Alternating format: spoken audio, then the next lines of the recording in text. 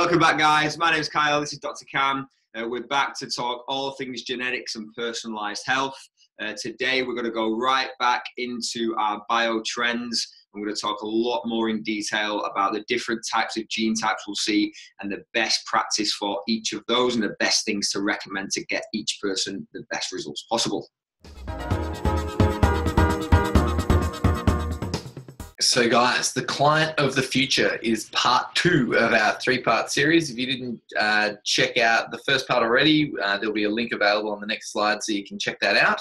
It's good to have a bit of a base understanding of genetics and epigenetics before we roll into this next bit of content. The whole idea of this is that there's no more one size fits all.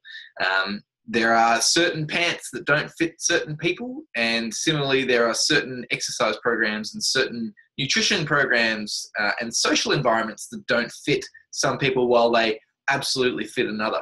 So what we're going to do first, we're just going to recap on some of the information on that we covered off last time, and so that you can just get your head back in the game if you have seen it, so that you can we can get right into it.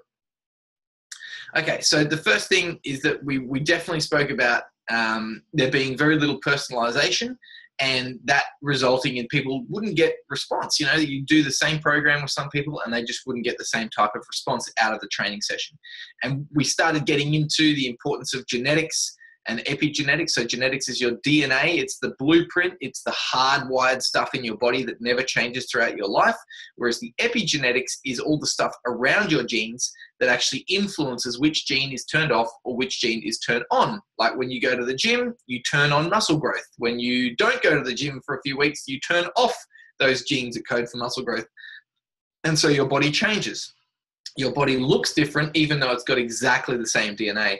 And what we know now is that 95% of the health on the planet is determined by the environment and its influence on the genes, not the genetics. So the genetics will actually tell you where your strengths are going to be, maybe where some of your weaknesses are going to be, but the quality of your health is going to be determined by your environment. And that is these epigenetic influences, which is more than just exercise and nutrition. It's the environment, it's your emotional health, it's your social health, it is even the type of weather that you're in, the sleep that you're getting as well. Okay, so what we know is that there's around about 25,000 genes, give or take a couple of thousand, depending on which expert you're speaking to at any one time. But when we're looking at the genetic base, it's very, very complex. And when you actually start looking at the complexity of these genes wrapped up into things like the embryo, we actually start seeing patterns of genes come through the ectoderm, the mesoderm, the endoderm of the embryo, which then result in ectomorphs, mesomorphs, endomorphs. Now, it's very, very important that you define those morphs correctly, and it's defined by bone structure, not by fat tissue. And for more information, you can just look at the last webinar for that. But once you understand the patterns of these genes, you can start to predict some really cool things about the body. Ultimately, ph360 is a platform that takes all of these relationships and puts it all into a big mathematical calculation, looking at many, many different layers of science and all of your genes and how those genes have been influenced by the environment. And it takes into account things like your bone structure to understand your genetic makeup. So what that does is it helps us predict health and disease. If we understand a body's genes and we understand the health condition that those genes are in, then we understand how they're going to fall out of balance and we can do things about it. Now, these types of patterns, like the ectomorphs, mesomorphs, endomorphs, which we'll expand on today, can get right into things like muscle fiber type, brain function, hormone levels, digestion and nutrients needed, the optimal climates, the social environments, the talents of a person as well. Now, ultimately, just having those 3 categories is not enough, and even having 6 categories, which we're going to talk about today, is not enough. But it's amazing how you start seeing the predominance of these things within bodies. And so we can start making some more general rules to help get a more exact answer for people. It's sort of like giving us a platform that we can then become more specific on for each unique individual. So if you didn't catch the last webinar, you can check it out here, thehealthevents.ph360.me/fitness series. Obviously, I'm Dr. Cam and this is Kyle, and there's a bit more information on us in the last webinar as well. So without further ado, I'm going to hand over to Kyle to really talk about some of the more practical things about, okay, now we've got these 6 biotrends. what do we actually do with them? How do they actually differ? It's really going to expand on your understanding of what somatotype is all about from a genetic level. Awesome stuff. So getting into it then, for those that have obviously, you've seen this before, these are our 6 what we call biotrends. So just to kind of add on from what Cam was saying previously, these are trends. Like, we are all individual, we are all unique. However, it's really fascinating when you start to look at people through this lens. You can actually start to correlate and see, and as we said before, predict exactly kind of what certain people need at what time and what's best for that person. I actually, when I very first got into holistic health, as you can probably tell, especially from the first webinar, it is quite a lot of information to take in.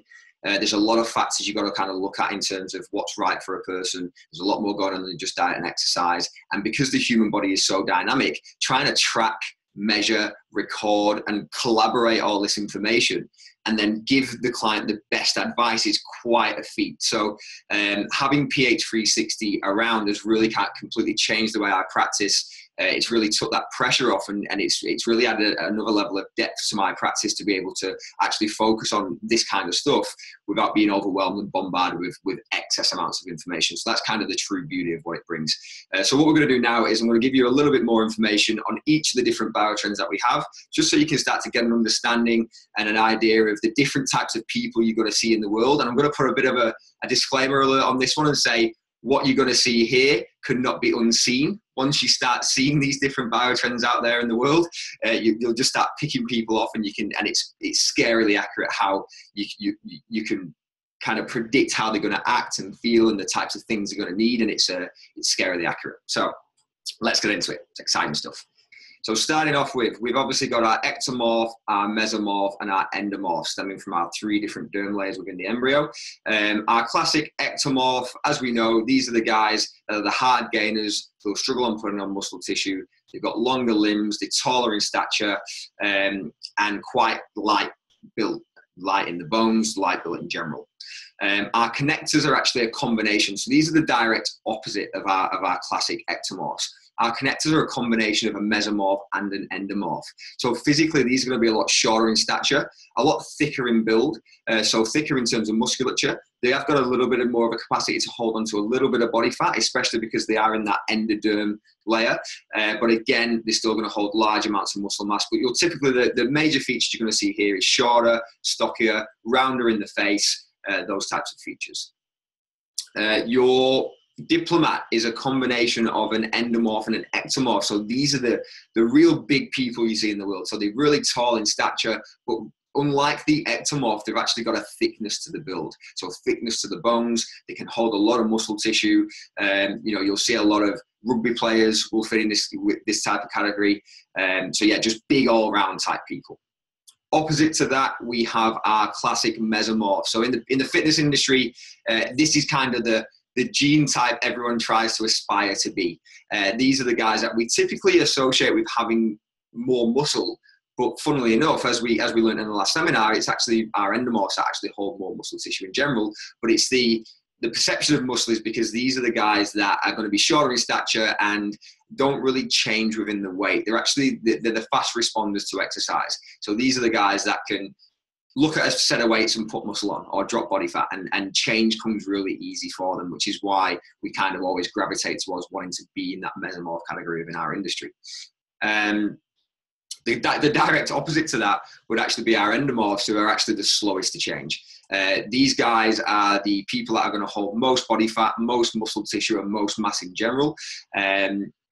Medium in terms of height. You'll get some tall, some middle-ish build, but yeah, these are the guys that are going to have the slow metabolism, hold large amounts of body mass, and as we found out in our last seminar, the rock would actually fit in and around these categories. Okay, and then finally we've got our ecto-meso. This is my favorite bio trends just because I am this person. And these are the guys that you'll find can put on a little bit of muscle tissue. They're still going to be hard gainers. They've still got a very fast metabolism, so they're not going to struggle with putting on weight too much in terms of body fat, and they will struggle with putting on muscle tissue. But muscle tissue can be built. It just takes a little bit of extra work for these guys to put muscle tissue on. These guys are more suited to more of your endurance type sports. So you typically see these as marathon runners, as cyclists, triathletes.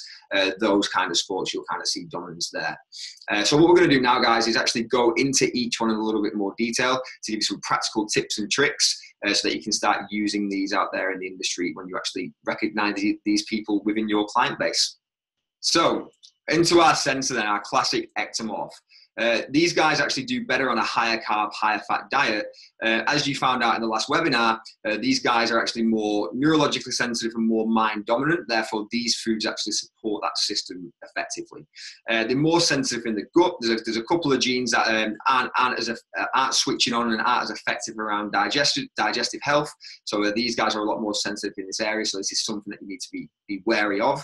And they must rest their brain. It is vitally important that they have downtime from work. These guys are going to be so tunnel visioned and driven on getting things done, and they'll work. And it's actually a case of one of the biggest recommendations you can give these guys is actually helping them to switch off and take time out to give their brain a rest. If you do that with these guys, you're going to be getting far better results, even over exercise, for example. They can be they can be perceived, as aloof, very internal and quite withdrawn. This is they are more logical in nature, and it is more of a perception thing. It's just that they prefer alone time. They actually don't mind being on their own, and it's actually better for them to be alone sometimes and actually be taken away from large amounts of stimulus, because as we know, coming from that ectoderm layer, they are more neurologically sensitive. So reducing stimulus is a good thing to do for these people. As we said, they're more analytical. They will follow rules to the T. So that's something to bear in mind for future reference, and we'll talk coaching along the way. And as we said, they are very sensitive to the environment. So it's reducing stimulus here. That's going to be key for these people. Moving on onto our connectors. So these are our meso-endos on the opposite end of the scale. These guys are very high energy because they've got that mesoderm, they've got that mesomorph side to them, so they're going to be quite competitive. But then they've also got the other side, the social side of the endomorph. So here, things like interval training is going to be really good for these guys. They do have a larger amount of muscle mass and a few more fast twitch fibers, so it's going to work for them to work at that higher intensity. Team sport is going to be key here. Getting them around people, making exercise fun, playful, lots of variety, that is the key. It shouldn't be a chore, it shouldn't be boring. You've got to make this exciting and social and friendly, because that is what these guys are kind of driven off. For a nutritional standpoint, higher antioxidant is going to be key for these guys. Lower carbohydrate, because they've got that endomorph side to them. They're not going to be as tolerant when it comes to carbs, let's say, and they will need to eat more when they're active. So if they're quite sedentary, then obviously that's going to have an impact. But as they get more active, then they are going to need to eat a little bit more. And like we said before, guys, for these, the connectors is all around connection. Connection's their biggest thing. So getting them in and around, working with other people, partner training, group sports, even when they're eating food, getting them eating with other people is really important for these guys. Moving on. Onto our diplomats. So our diplomats, as we said, are the ecto-endos of the world. So these guys are big, strong. For males, they're very strong in the upper chest. So lots of strong strength training is going to work for these guys. Think your classic 5x5 strength training. So, you do 5 heavy reps and then you'll have 2-3 minutes rest. It's really slow. It's kind of on their terms. And that's one of the biggest keys for these guys, is that they have to work on a real cruisy speed. So think cruise liner, think, very slow to get started. It takes a while to get the engines and the motors running. But once they go in, they can actually work and navigate at a really awesome speed. But it has to be on their terms, and you've got to build them up slowly. So the great thing about the 5x5 training, for example, is they get to use the strength, but then they get to work, rest, have a minute, have 2 minutes, work again, rest, and it just works really well for their body type. Now, they are a little bit more hypermobile, so from an exercise standpoint, isometric exercises are good here to help stabilize the joints, and they're not as risk taker as our more mesomorphs, which we'll come to in a minute. So spurring things onto them and kind of throwing them in at the deep end without them having time to digest this information themselves, you want to kind of stay away from that. You need to kind of line things up in advance and give them time to mull on things and digest on things and kind of ruminate. So as I said, they love everything at their pace. From a meal standpoint, they actually need probably 2 to 3 meals a day. Like, these guys can actually go longer in between meals without eating. So the whole eat every 2 hours isn't actually a thing for these guys. Less is more in that respect. They've got a longer digestive system, so that, you know, just as in life, they take a little bit more time to digest thoughts in the digestive system. It's longer. They take a little bit more time to digest food. So allowing time for that to happen is key. So short and regular isn't actually the way forward for these guys. They prefer big open spaces, and the environment is really important for these people. They're natural pattern seekers, so big open spaces with patterns and things like that is going to be really good for them. On the opposite end of that spectrum, from slow, steady rumination, we've got our activators, or our classic mesomorphs. So these are our adrenaline junkies. They're going to love competition. They're highly competitive. They're going to love all your HIIT training. If you think CrossFit, these are the guys that are going to respond well to CrossFit. It's your AMRAPs, it's your workouts of the day. It's being in that group environment where everyone's flexing against each other and getting to showcase how awesome they are, and they're going to do really well on, you know, if I give someone a time, and I've actually worked with a lot of mesomorphs and activators in practice, and using things like AMRAPs and saying, I need you to complete this workout as many times as you can in 15-20 minutes, go, it really ramps them up. So it's like, I need to beat this. So things like that are going to work really well for them. So they love taking risks, so a little bit of risk element in there, as you can see, directly opposite from our diplomat. And from an exercise, food, and just stimulus point of view, they're going to need a lot of variety. They're going to get bored pretty quickly, so you're going to want to keep changing things up for these people. From a nutritional point of view, you can actually see the underlying trends here. They need a lot of variety in their exercise, and with the food, it's small and frequent. They need lots of kind of variety and frequent kind of stimulation there.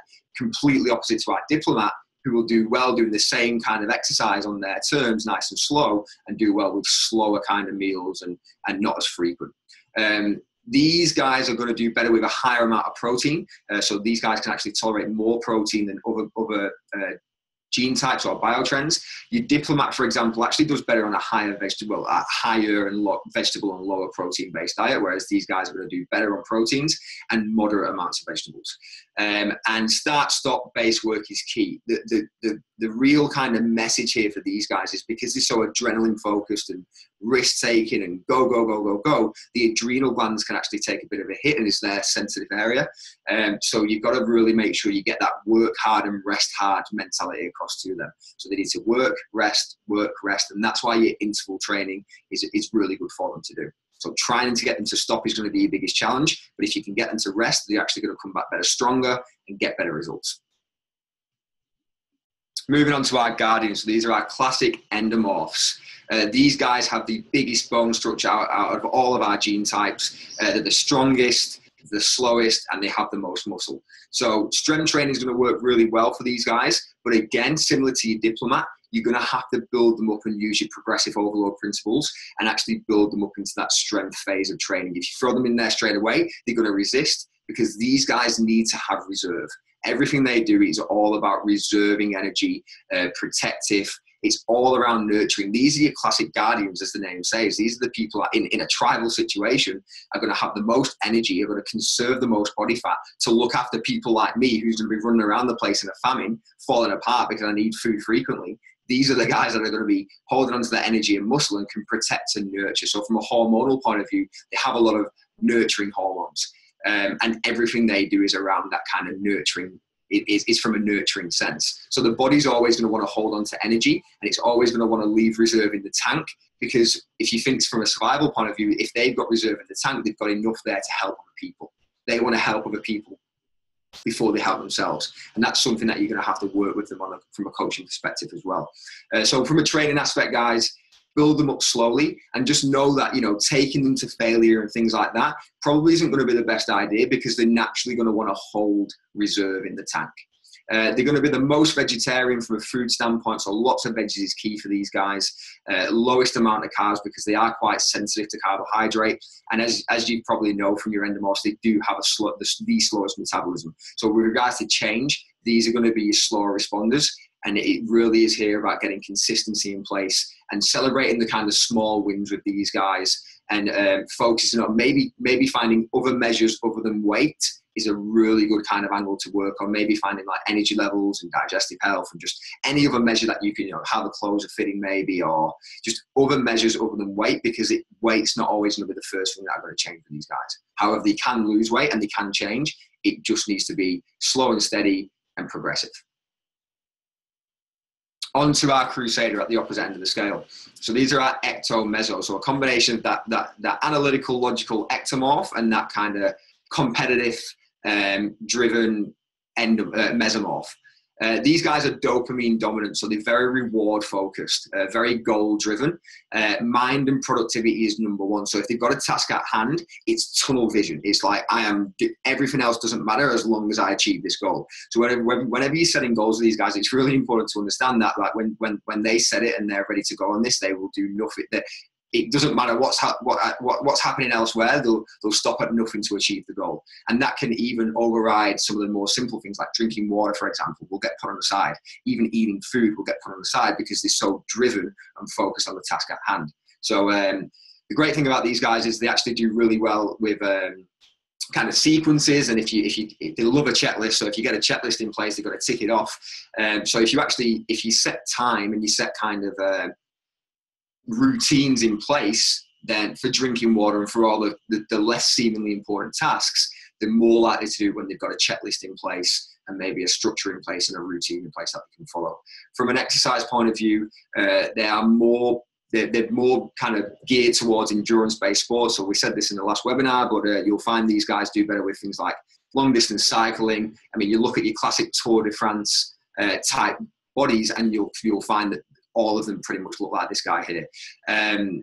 They're going to do better with lower weights, more volume in the weights. And from a personal standpoint, me being a crusader, I'll just give you a bit of a personal story here. I actually found that I was training to build muscle, and I was doing quite well building muscle using kind of high reps, volume-based, superset, drop set, failure-based training. And that worked really well because these guys do have a good intermediate fiber base. And I periodized and dropped into a 5-week block of strength training, 5x5. And about 3 weeks in, my body fell apart.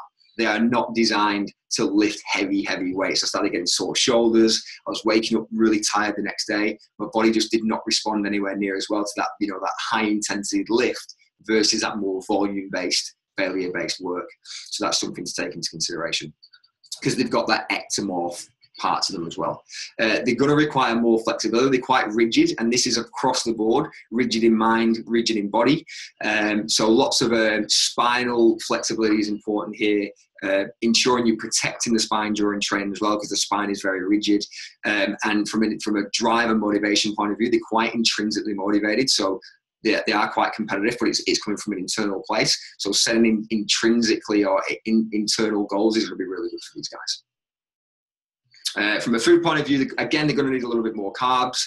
Again, that's because they're mind dominant. They've got a more sensitive gut. Again, it's from the ectomorph side of things. And similar to the ectomorph, they must rest their brain.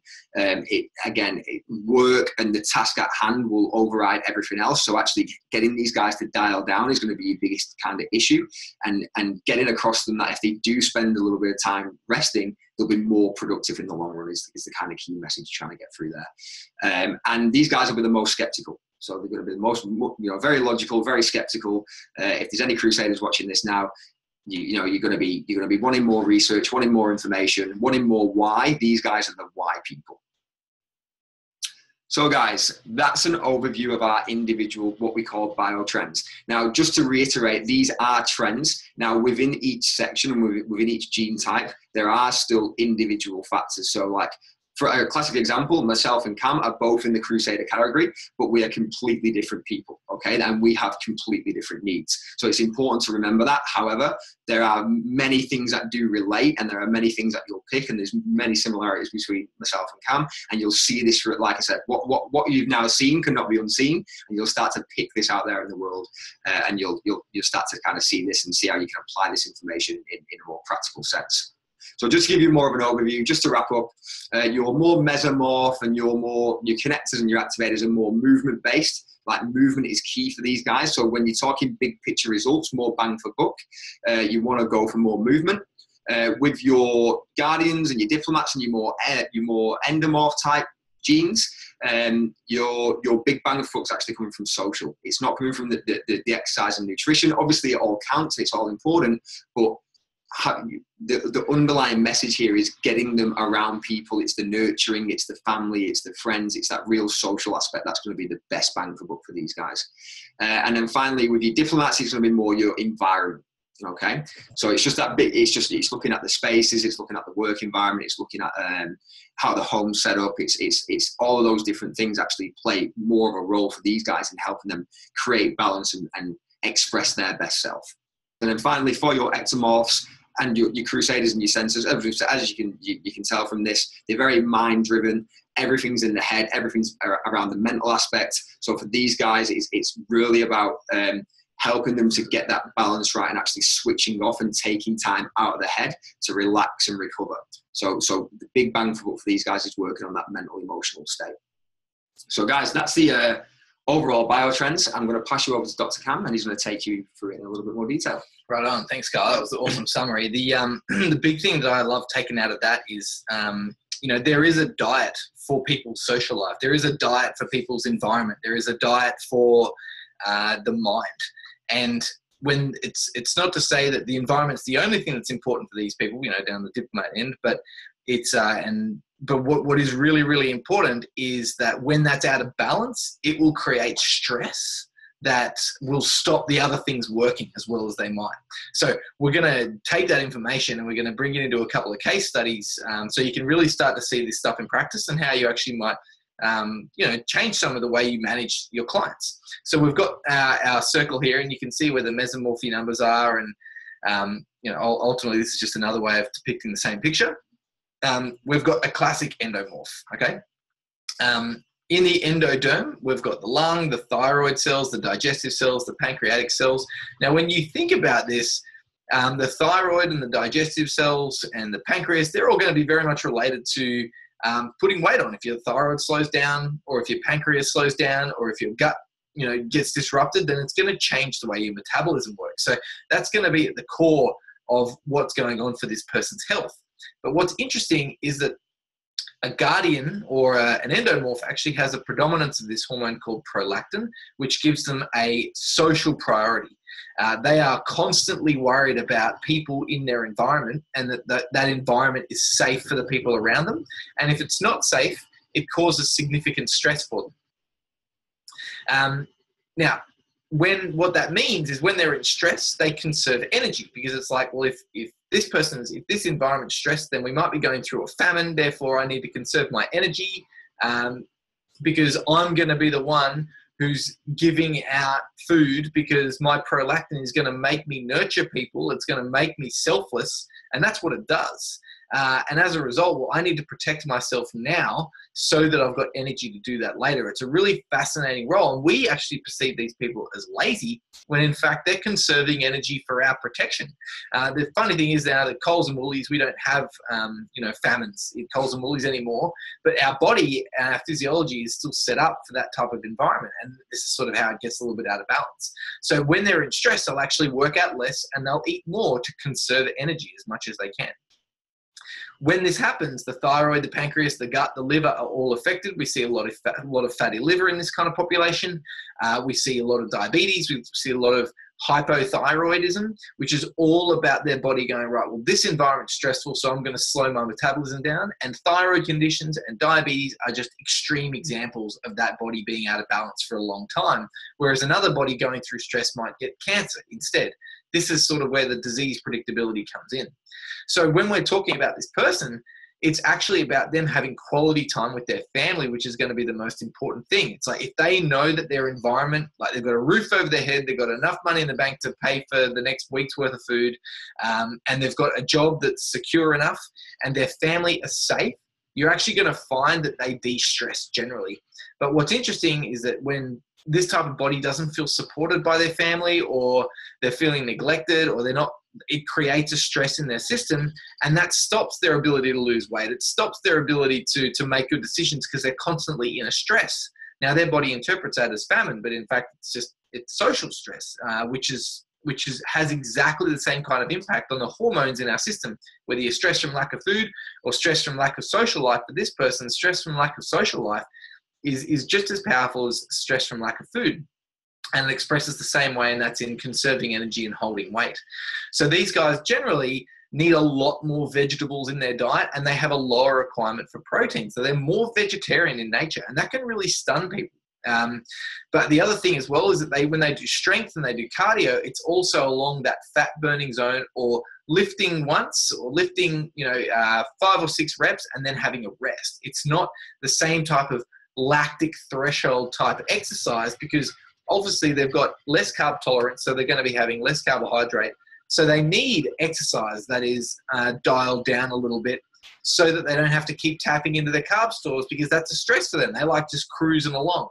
So doing a big lift, doing a slow walk, that's going to match the fuel that's coming in. And this is the mistake people make, is we go low carb and then we make people do really hard exercise that puts this kind of body into a stress. And when we've got a body this big, they might want to lose 30 kilos, 40 kilos.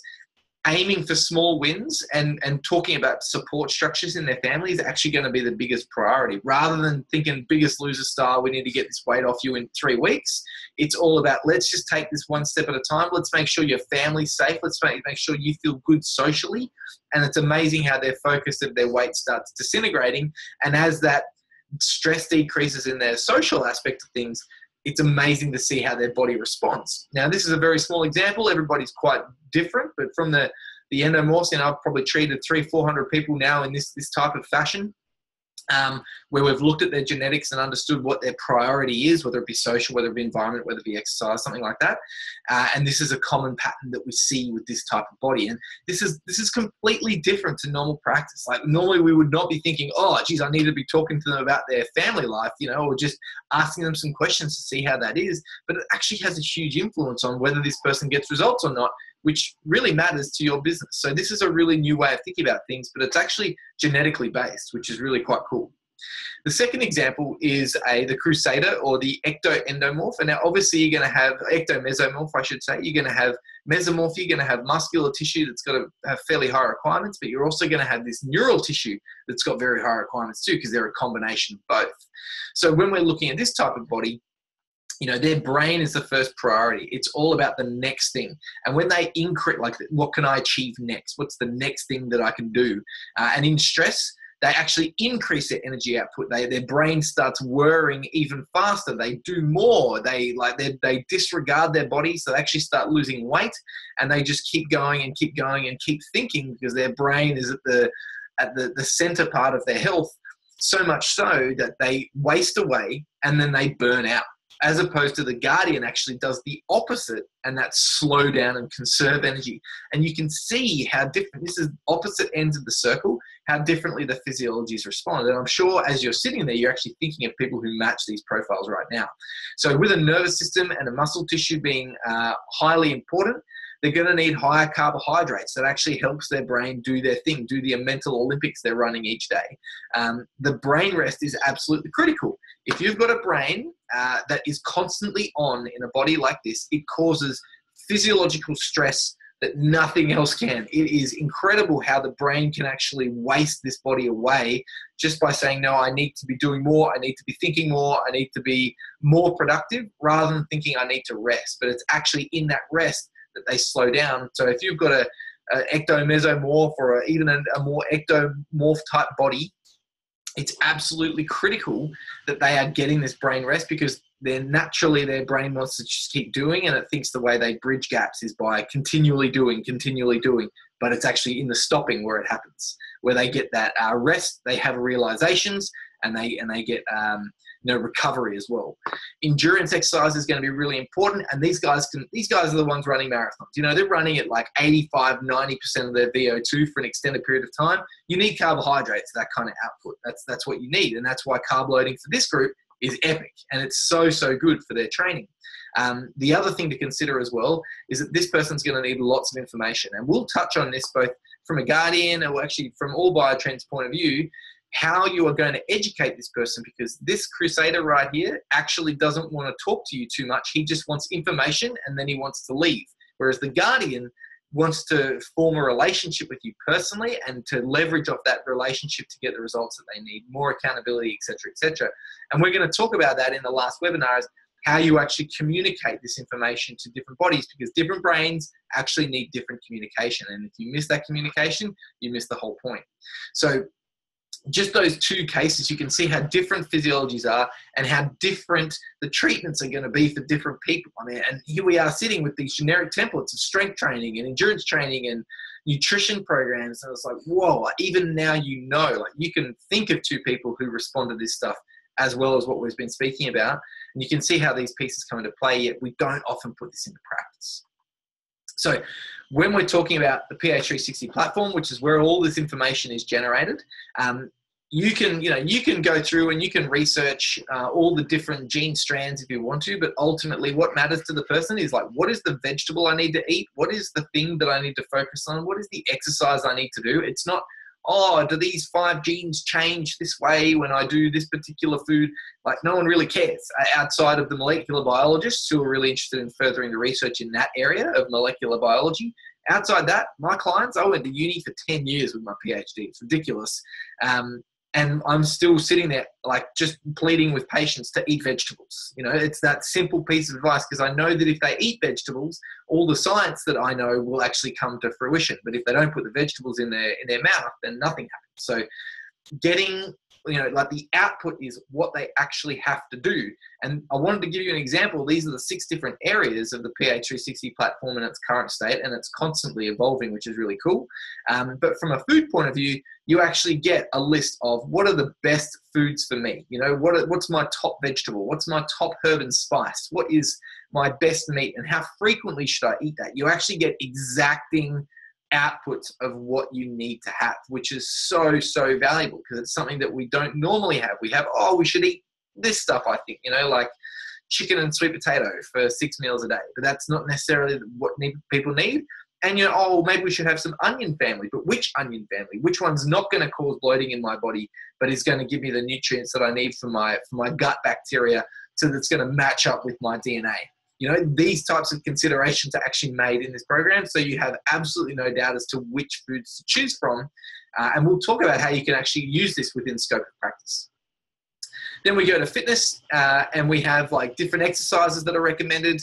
We even have, a tip down there, if I notice swelling or increased fluid retention at the end of my training, this may indicate that I'm training too much or too often. So if someone starts seeing signs of this, it's like, that they're training too hard, which is a really, really useful sign. Otherwise, we just go, no, I'll be right. Like, just walk it off, or they get, despondent and actually leave your service. But if you're ahead of it and say, well, this is how we know if you're overtraining, then that's really good. And not everyone responds like this when they've overtrained, and that's really important.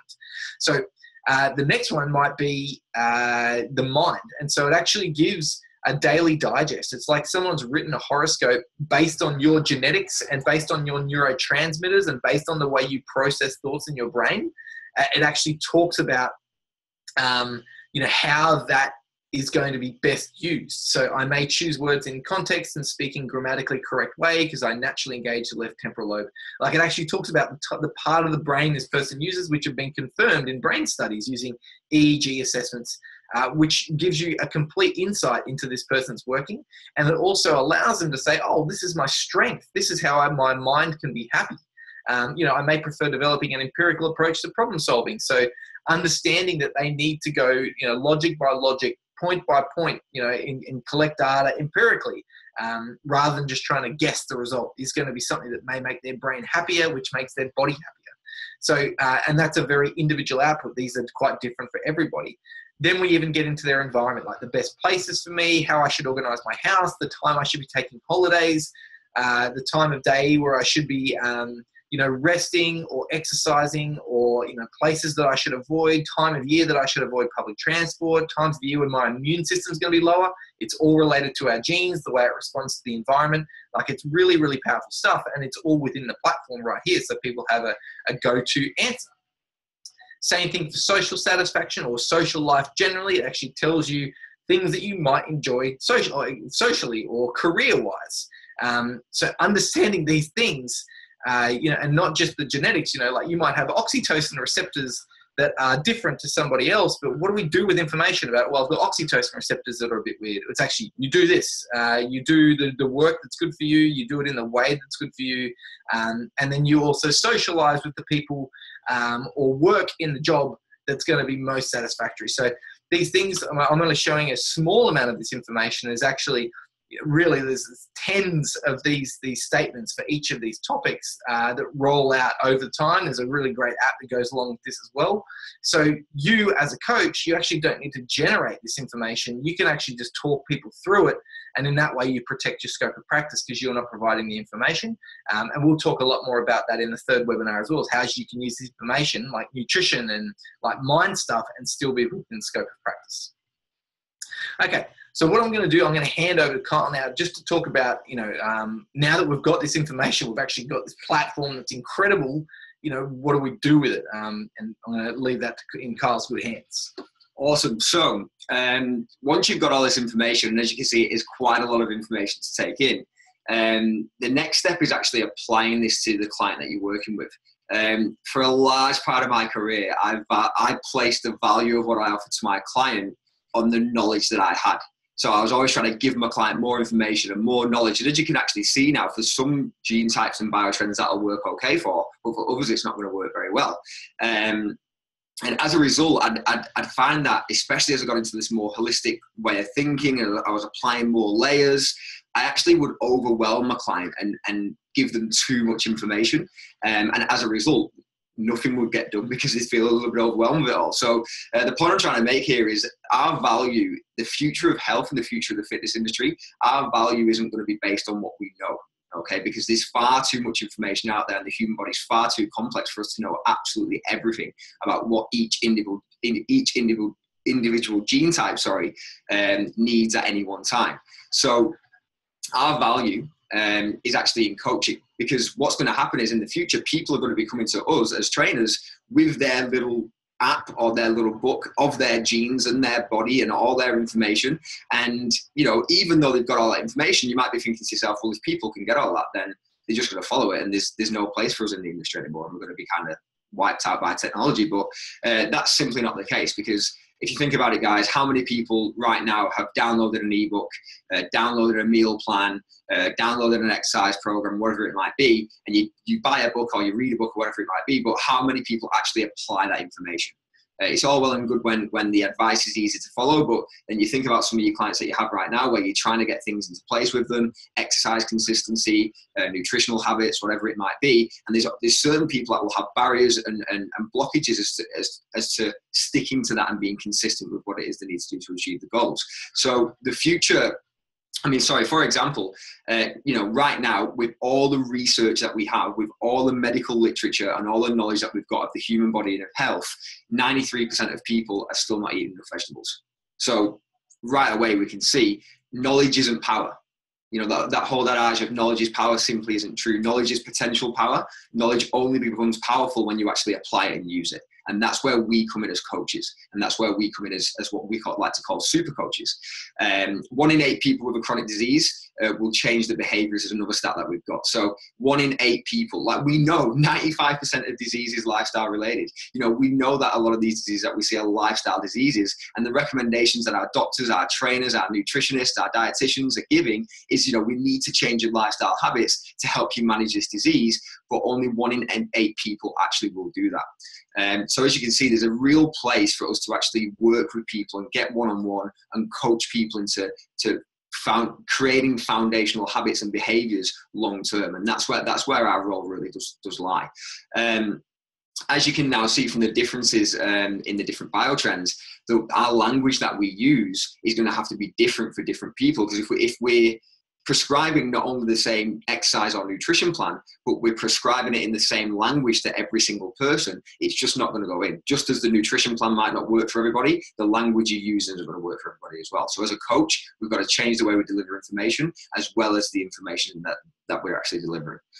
So motivation and drive is going to be different for different people. As you saw before, the crusader is motivated by the next result, the next goal, the next step, the growth, the conquering, the moving forward. Whereas your guardian, your endomorph, is motivated by protecting and nurturing and being around family. So just knowing these kind of things is going to give us a lot more motivation and a lot more kind of inroad into actually helping people create the confidence and drive to actually succeed in the suggestions and the protocols that we're suggesting for our clients. Facts and figures versus trust is another point. So as we've already established, some people are going to want more facts and figures. So you're more ectomorph people, before you meet them for a session, if you know you've got them, say next Monday, you've got them for a session, and you know they're a more ectomorph client, then you've got to go away and get a little bit more research and get a little bit more of the why and get a few references and things like that to give them the facts and figures, because that's what's going to drive them. You know, if you tell them you need to eat this food and the reason why you need to eat this food is for X, Y, Z reason from this study, they're more likely to follow it because it makes sense. Because everything's about making sense. Whereas with your more endomorph client, if you sit there and start rhyming off all these different studies and things like that, they're going to get bored. They're not going to follow it. And it's not really what gets them going and drives them. And again, that comes down to how you deliver your information. Some people are going to want everything at once and they're going to run with it. Some people are going to want little bits and they're going to want to see you more often. So again, the amount of times you see people, some people you're going to see weekly, some people you might see once a month just for a check-in. It's all going to change depending on the type of person that's in front of you. And this is really important to take into consideration. And again, with support at home and independent motivation, again, just covering that same point, people are going to need different things there. So all in all, guys, the role of a fitness professional in the future of personalized health is becoming a super coach, knowing how to coach the person that's in front of you and giving the right information at the right time in the right language. That is the key. So I hope today's session has given you a little bit more insight into how these different gene types look. My challenge to you is to go out there and start trying to pick people in the street and look at your friends and family members and try and pick the biotrend that they are, and you'll be pleasantly surprised at how accurate this information is. And it's really funny when you start seeing some of these trends play out in individuals. In part 3, guys, we're going to start to look into more of the coaching aspect of this. So we're going to talk more coaching strategies. We're going to talk more about how to apply this into your business. And one thing that I know that you're probably still wondering is, well, how do you find this information out? How do you actually find out what a person's gene type is? What are the tests that you need to do to get that in place? So we're actually going to cover that in our next seminar and our next webinar, just to make sure that you understand how you do this, how you would incorporate this into your current business and your current practice as a fitness professional, and how you can actually start using this tangibly out there within the industry to get the best results and to help your clients long term.